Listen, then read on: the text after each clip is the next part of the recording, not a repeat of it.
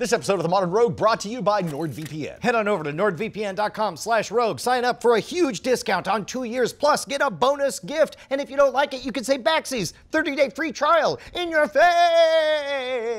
You're gonna love it. Dude, Sohan, you did a fantastic job of teaching us. I think it's all in our brains now. We remember everything. Jason, this is called a what? The Chengdu. This knife is called the... Tea-knife. Okay, this scrapey doodle? Scrapey daddle. Old grandpa's tin pot. Yep, that's called the potter. I think we're ready for the advanced lesson. Let's do it. All right, everyone, we're back here at the West China Tea House with Sohan. Sohan, thank you so much for coming back. Last time we learned all of the basics about tea and how to drink it, what to look for, all the tools and everything. So I think we're ready to go to the next level. And by the next level, what we mean is we want to look like awesome badasses of tea knowledge, because between you and me, I suspect we may have low tea. You said we get one, right? That's your one for today. Okay. Can I throw the frog at him? Do I get one of those? No, I at his head? don't want to know. I bet that would wreck him. I want to learn all of the cool backstory. I want to be able to sit here and just know more. Wait, what do you got? First thing that you need to know to really drink tea is ingesting liquids. Most people can do this. Babies learn how to do this. Very, very basic skill, but make sure if you're showing up at a tea house that you can actually drink liquids with your mouth. That's super, super important. So far. Yeah. I've been Beyond that, practicing. Yep. relax. People think tea ceremony. Wait a minute. So I've been sitting here on my knees this whole time. Yeah, you can chill. You can lean back. I'm you gonna can see. I cross your figured legs. this was more like a hookah lounge kind of vibe, but this wouldn't be rude.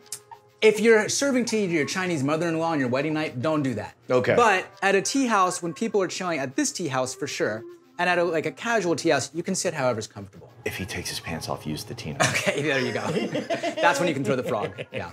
But people see this and they're like, oh, formal, like ceremony, formal. That's Japan. This is Chinese tea culture. Japanese tea ceremony is very, very formal. You do sit on your knees. They even have a section at the end where you roll onto your butt so that you don't stand up and then fall over because there's no blood in your legs.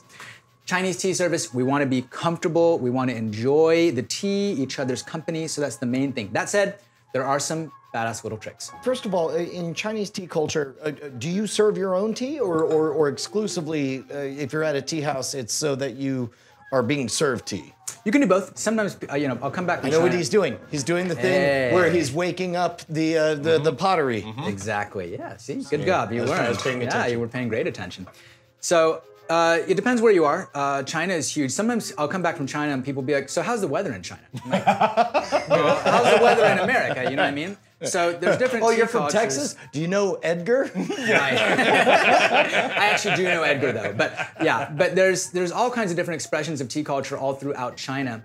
And where I lived in Chengdu for 3 years, people will drink their own tea. A tea house is outside. You're sitting at bamboo chairs and tables. You're playing mahjong. You're smoking cigarettes. You're getting your ears cleaned by a dude, in the public square, and you're sitting there and you've got your gaiwan. One of those things stood out in my mind. I'm gonna pump the brakes there a second. You just have guys roaming around cleaning ears? Cleaning your ears, it's a thing. They've got their little clapper things, so you know they're an ear cleaner, and they come around and they've got their little, it's like, a chef unrolls their little chef knife thing. They've got their little bitty Murphy, roll I'm of gonna confess right now tea scooper, out ear loud, scoopers. That sounds so I would so It's get really my ears cool. cleaned. It's really cool. If y'all ever want to do a China episode, let me know. I'll take you to Chengdu and we can get your ears cleaned while you drink tea. I mean, we're all here. Let's just go. So. Yeah, no, it's really, really soothing. But that's Chengdu, Sichuanese tea culture, very chill, chilling out, drinking tea, drinking straight from your gaiwan like that. Where people would do this is in the southeast of China is where this practice of serving tea from these little vessels into these little cups, gōngfū cha as we know it, became really popular. And it spread all over China, and it did exist in imperial China, but it kind of got, pushed to the side in the Cultural Revolution. They were getting rid of a lot of Chinese culture, but it persisted in Southeast China. And that's where this practice comes from. And they don't really do that at a tea house. They do it at their homes. And they would do it at a tea shop. If you go to a tea shop, you can sample stuff and there's someone there.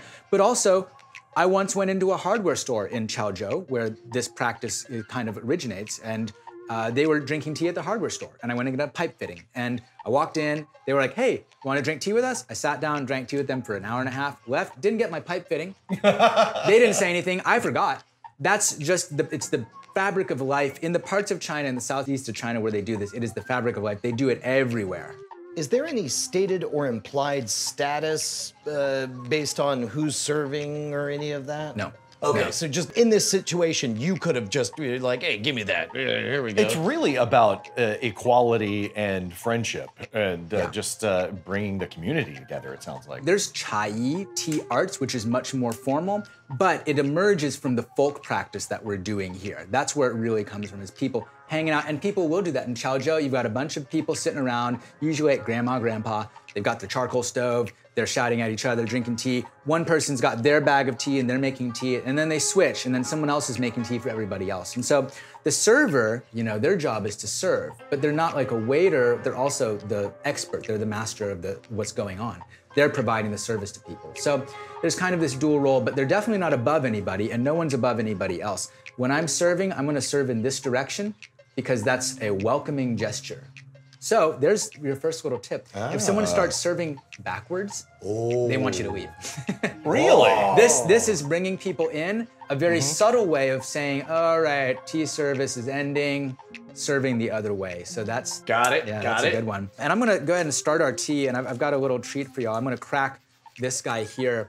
This is a tong of Dragon Bro. The tea we're gonna make today is called Dragon Bro. I wanna show you what it looks like. It sounded like you said a tong of Dragon Bro. Our name for it. You gotta unlock that at level 16. Yeah, it's finally opened with two fists coming together. Exactly. So you were saying that we have little discs of tea in here called That's bings? right, exactly, bings. So tea was used as currency, and still is, along an ancient trade route called the Chama Gudao, the ancient tea horse road. And it comes like this. They'll pack cakes of tea that are pressed into exactly 357 modern grams each into these bamboo tongs, is what it's called. It's a stack of 7. You'll get to see what it looks like in a second. We actually needed to open a new one, so y'all came on the right day. And it's all sealed with bamboo, and they've been doing it this way for hundreds and How hundreds many of years. servings are in here? There are 7 cakes times, about 13 ounces. I'd say 72 servings. Good question. Thanks, Brian, for the Lot of math. Just put a bunch of math on the servings times screen. 7, so like more than 500. Wow. More than, look at that fast math, fast arithmetic. And like you said, this has been done like this for hundreds of years. And Hundreds, probably up into 1,000+ years that they've been doing this. And this was, the Chinese government produced tea. It would press them in these cakes, trade them as currency for horses along this ancient trade route. On the road, the tea would age and start to ferment and get earthy and funky. Think of it like the way a cigar ferments, like composting, Not like alcohol or yogurt or something, but dry fermentation. So it's like breaking down plant matter, and that's where it gets the earthy taste that we associate with aged tea. And so people would trade this for horses. 1 bing, 357 grams. 7 bings is a tong. 12 tongs is a gen. That's worth a horse. One of the things with whiskey, even though you're only getting like a bit of a smoke from the peat from the island of wherever it was in Scotland or whatever, you're actually experiencing a geographical location.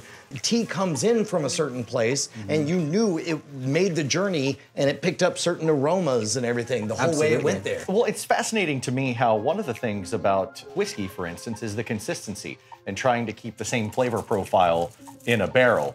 But with tea, yeah, you do want consistency of the blend, but it's very dynamic in that as it ages, it changes, because you're not actually making the drink. Unlike whiskey, it's set, I guess. Whereas with this, it's it can oxidize further. There's a lot of different variations even among the infinite variations. Exactly. You actually hit on something really key there.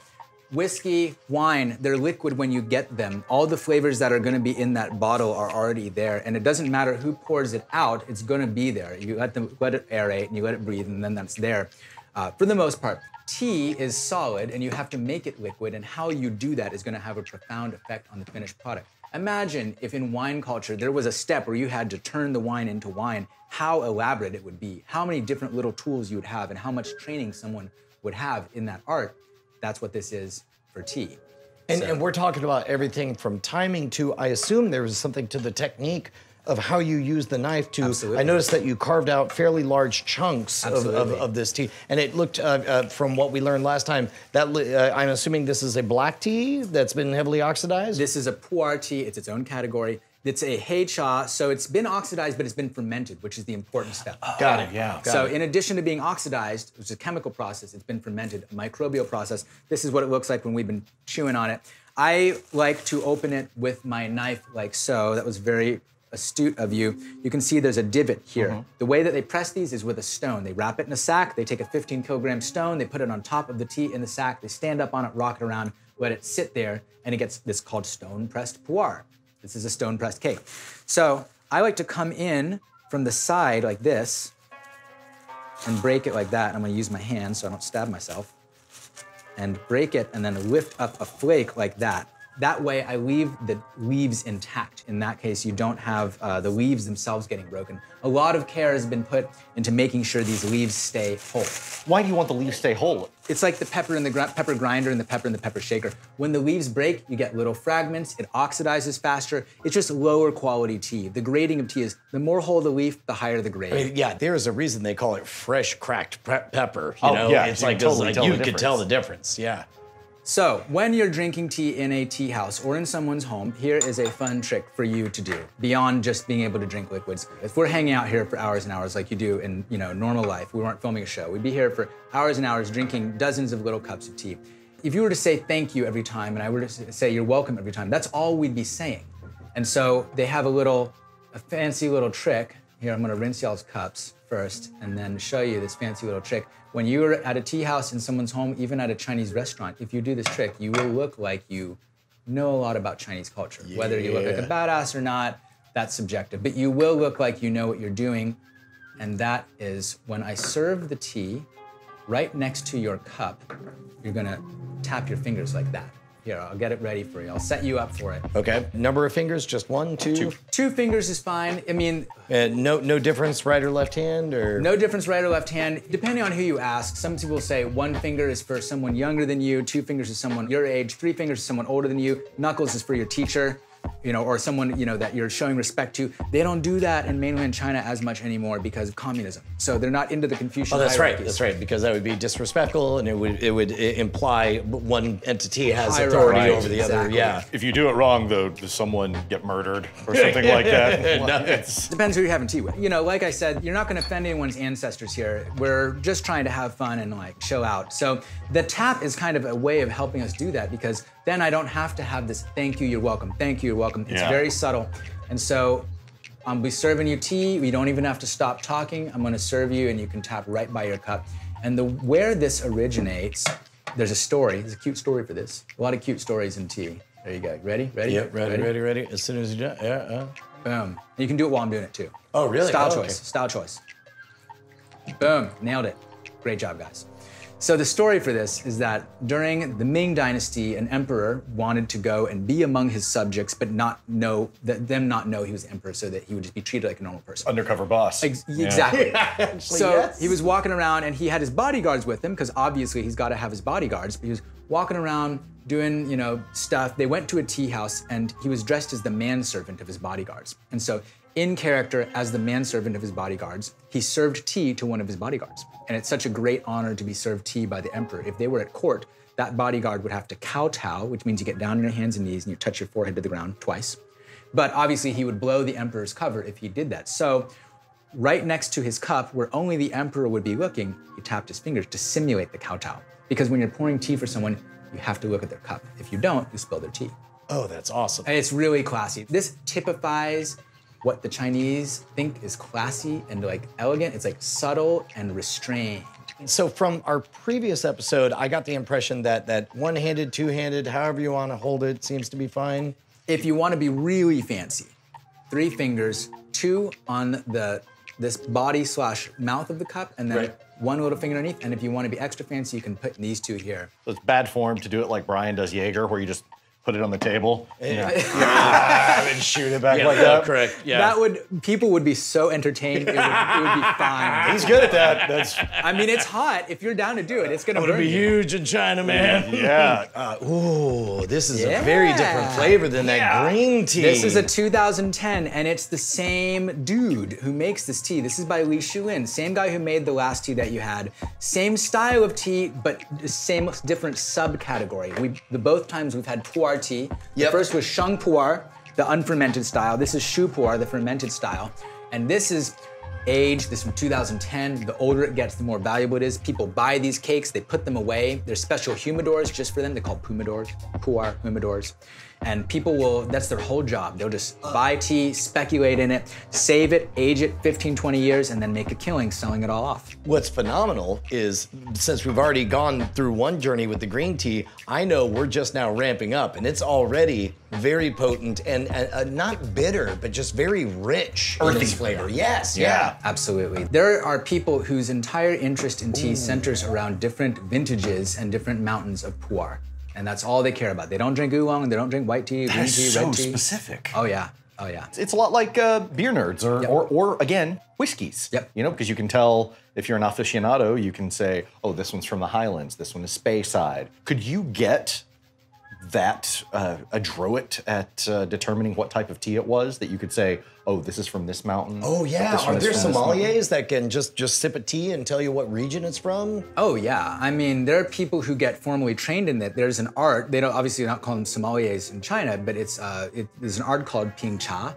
We actually taught that, we did a certification course for the formal style tea service Cha Yi with Yao Yao, who is from Hangzhou. She actually studied this in a school in Beijing. She studied the formal style. Ping cha is a formal art dedicated, and it's almost like a science. It's what tea tasters, tea buyers will do, just the way a coffee taster will go and buy coffee for a company. They'll go and they identify all the notes and the flavors, and there's a formal way of tasting it with a little spoon and everything. And yes, absolutely. We even play a game at this tea house where if someone who works here comes in and there's a tea being served, you don't get to be told what it is, you have to guess. That's awesome. Yeah. So I am certain that traditionally the water was boiled by fire and so on, but now we live in a different age. The pot that you're using to heat this, you probably choose a specific number for the temperature. Is there an established right temperature that tea should be? Like with barbecue. Yeah, exactly. I actually don't choose the temperature. The temperature is always 100 degrees Celsius. I don't use temperature control kettles myself because if you buy a bag of tea here, it will have a temperature on it.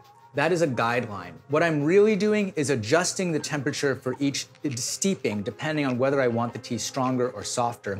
So those numerical temperatures are good for if you're trying to follow a recipe and not mess it up. If you want to be really good at serving tea, you develop an organic sense for feeling the water, smelling the leaves, and deciding how to steep the tea based on that. This is the performative aspect that we were talking about. You are performing based on your timing of when it's time to deliver. Yeah, there is an element of precision to all of this because you only steep the leaves for a very short amount of time. I know there's no ritual to it, but it all still is very precise. Absolutely, and you know, looking at the word, what is gōngfū cha? Well, cha means tea, and gōngfū, we actually do say that word in English all the time, but we pronounce it kung fu. And that word was introduced to the English language by Bruce Lee, and it refers in English to the Chinese martial arts. But it doesn't really mean that. Martial arts are called wushu, martial arts in Chinese. Gōngfū, which is how it's really pronounced, means skill acquired through mindful practice in anything. Like knife skills. You see someone going with their knives, that's their gōngfū. Or like hammering a nail. Have you ever seen like a carpenter just drive a nail with one stroke? Yep. It's cool, it's amazing. And then I'm there, I'm not a professional carpenter, I'm like tap, tap, tap, tap, tap. It's going sideways, I'm bending it, whatever. There's nothing that the master carpenter can say to the apprentice carpenter that will give them the skill of driving a nail with one stroke. They can tell them how to hold the hammer, how to aim, how to breathe, but that student is going to have to just drive thousands of nails mindfully, and eventually they will cultivate the skill, the gōngfū of driving a nail with one stroke. That's what this practice is all about for tea. So at this point, you did the initial wash, and then we are now on our third steep. It is getting intense. Is it going to get more intense after this, or are we about to ride the down wave? It could get more intense. Yeah, we have not reached the zenith yet. For it. It's gotten noticeably darker. Yeah, when Jason came in, I was like, so you guys did a show about whiskey. And I was like, people who like whiskey tend to like this tea. We think of tea as a boop, you know? Yep. That's the Western perspective on tea, and there's all kinds of politics behind that. But in China, there's all kinds of different ways of expressing tea culture. And you got, you know, really classic tea culture in China. It's like grandpa smoking and shouting and drinking tea. Right. That's like classic Chinese grandpa Playing move. paizo. Yeah, playing mahjong or go or whatever, and just hanging out and drinking strong tea. Especially in Chengdu, they'll take like these phoenix oolongs, they use these tiny little teapots, and they'll jam it in with their thumb and just get as many leaves as they can in there. And they're just getting, you know, high off of this tea because they're making it so strong. So with whiskey, oftentimes it's culturally easy and socially nice to just have something in your hand, and I will oftentimes just nose a whiskey for the entire evening, maybe not even drink the entire thing. Is there sort of an upper limit of no nosing where it's like, are you gonna drink that or not? Nope, you are allowed to drink tea at whatever pace you want. When I am doing this style of tea service, that's acceptable because I have this, my gōngdao bei. Remember in the last episode we had that glass pitcher. I'm exchanging my glass pitcher for this handmade long handle gōngdao bei, which is made by Liangtu Studio in Jinghong. I just like it, it's mine, this is my personal one. And because I'm using this, I'm doing a kind of a modified Taiwanese style of gōngfū cha right now. If I was doing Chaozhou style gōngfū cha, I wouldn't be able to serve the next round of tea until everyone had finished. Got it. Right now we're simulating the more relaxed, you know, maybe we're, like you talked about, playing mahjong or arguing, probably not politics. Nobody argues politics in China. That's exactly. Never comes up. So this one should be pretty intense. Oh yeah. You know, I can decide how strong it is. If y'all were getting like a little red in the face and I was like, I should dial it back for these guys. But really? y'all is taking so it like dark. champs, so It looks like Like steak sauce. I mean, Yeah. it looks like Folgers Crystal's coffee at this point. I'm excited. Oh. And that dark, rich, earthy taste. When people come in and they're like, I want to quit drinking coffee. I can't drink coffee anymore. What do we want me to drink? I'd say, buy a cake of this tea, put it on your kitchen table, get a little gaiwan, and every morning just crack a chunk off, throw it in there, pour some boiling water on it. You can drink it all day. And this is what I recommend to people who don't want to drink coffee. Ooh, that's another good question. Let's say we come to a tea house like this. When I go to a restaurant, I would never say, hey, can I have some of whatever your food is that you sell and to take home so I can have it whenever I want? But at a tea house, is it expected that I might really enjoy this and ask, you know, hey, could I buy some of this tea to take home? Oh, that's like the whole deal. Okay, got it. At least here at this tea house, in China, you go to, you know, most of the time in China, when you go to a business and you're drinking tea in the business, traditionally it would be a tea shop, where actually the tea service is free. They're just hanging out, drinking tea, and you're just getting to try stuff. And then you buy stuff and bring it home. And that's kind of like our bread and butter here is mostly people going on the website, buying tea, and then people coming in. How do they know what they like? They come and they drink it here, they hang out, they get into tea. So what we're all about doing is helping people become connoisseurs of tea, helping people to explore tea culture, explore this very like broad and sometimes intimidating world of tea, bringing it down to earth, democratizing it so people can really appreciate. And people come in here, they'll be 19-year-old, you know, UT student, but they've gotten into tea and they're like, I want a sheng pu'er and I want it to be from the highest patch on the mountain and I want it to have, you know, this age range. And they're very sophisticated. They develop a very sophisticated taste of tea. It happens over time, over many sessions like this. Now that invites a new question. Like a 22-year-old student at UT down the road comes in, starts using your free Wi-Fi, keeps ordering tea and pays no attention. Treats this like a Starbucks, in other words. Good move or jerk move? No, that's fine. Yeah? That's cool. I mean, Okay. they're here, they're patronizing the business, and people use tea in all kinds of different ways. Most of the time, people come in, and if they don't know what we do here, there's a lot of explaining. And we usually have people sit at that front of house table, that big round table, and it's $5 per person per pot, and it's a very low barrier to entry. You can sit down and someone will serve you tea, and everyone around you is drinking the same tea. And you're gonna meet all these people that you didn't know, because they're all doing the same thing you are. If someone's renting a tea set and serving themselves tea and they want to co-work, we have a members section. You know, we have members at this tea house. It's a membership model tea house. And so our members can come here and co-work. And so it's totally fine. When someone's serving you tea, it's polite to not be on a device. But if you're just chilling and serving yourself tea, you can do whatever you want. Okay, so right now, I think I'm ahead of Jason. I would like more tea. Is it rude for me to, you know, wait, how does one What are some faux pas? Yeah. There's not a ton of them. How do you signal that you want more tea? You have an empty cup. If you have an empty cup, that means that you want more tea. If you don't want more tea, you can leave your cup full. You can cover it when I come by to serve it, or you can turn it upside down. That's something that I would think would be so rude. You know, like, get out of here. Yeah. But I guess no. Nah. Modern Chinese culture is very down to earth. People, like I said, people think it's like super polite. That's Japan. China is really, really down to earth and chill. Like, instead of saying thank you, we reduce it to this very simple gesture so that it's, even less obsequious. If someone wanted to start getting into tea. Ooh, what's a good starter set? Yeah. Okay. Yeah, so on our website, we've got a starter set that's made out of this kind of clay, this mutton fat jade porcelain that we're using here. As long as it has a vessel where you can have the leaves and the water together, and then you can separate them. And that can either be like a teapot where you're pouring the water out and the leaves stay in there. It could be a strainer basket, something like that. It could be a gaiwan, like I was using in the last episode. But you can check out our website, we've got them. There's all kinds of little starter sets out there. If you really want to do gōngfū cha, then you're going to want either a teapot or a gaiwan. You want it to be small. You don't want it to be huge, because then you're going to use a ton of tea, and you want to make small concentrated brews. And you want to have, if you want to serve the tea and not just drink it by yourself, then you're going to want a vessel to decant it into, like a gōngdābē, and pour it out of.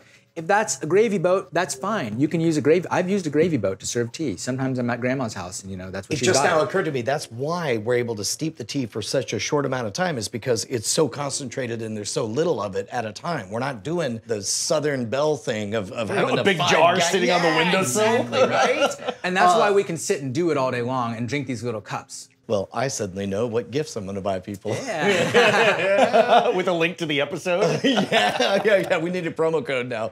Oh my God, this has been amazing. I would ask for more, but we have to wait for the water to boil. You're not going to make a tea pun? You got one. When the pressure's on. Come on, dude. You're Mr. I'm done Jason with Murphy. teasing our host. Hey. All right. That's pretty good. That's pretty Low good. effort. Jason Murphy, you know how sometimes people do responsible stuff like No Shave November, where they raise awareness for a campaign or whatever? I'm familiar. Yes. I want to raise awareness of irresponsibility on the internet by being wildly inappropriate in Just Don't Worry About It July. I'm afraid of where this is going. Guess how many Wi-Fis I signed up on? How many? All of them. Everywhere I go, I just sign up on any Wi-Fi. I go to all my institutions, so that way anybody knows exactly where I bank or where my loans are from, what my spending habits are. Oh my God. Why? You should see the targeted ads I'm getting now. Oh, that's a bad thing. I've stopped closing the door when I poop.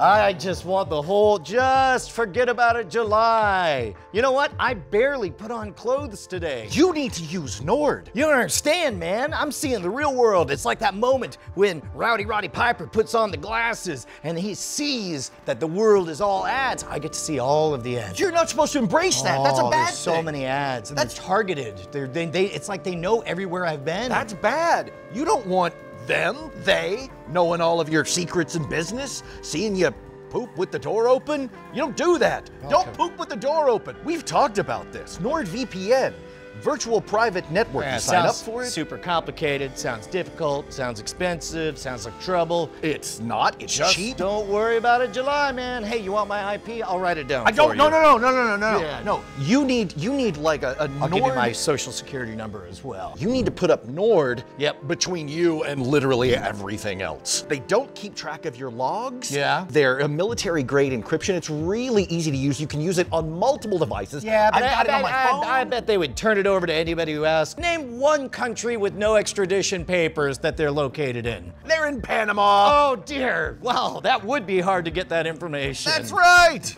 You know what, you've convinced me. I no longer am going to irresponsibly give out all of my information to everyone. Instead, I'm gonna enjoy the privacy, the security, the simplicity at a huge discount. 2 years of NordVPN plus a bonus gift and 30 days of backseas by going to nordvpn.com/rogue, but I'm gonna spell it right, R-O-G-U-E, so that we get credit for the sale.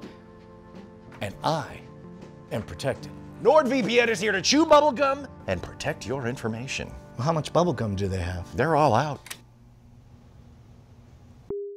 Offer and link in the description below. That's my dog Quinn. She just showed up apparently. Throw me off my game. It's just like, focusing on T. What do I say next? Dog! Hi, Quinn. Yeah, I was sitting here going, Bryce is getting a pet.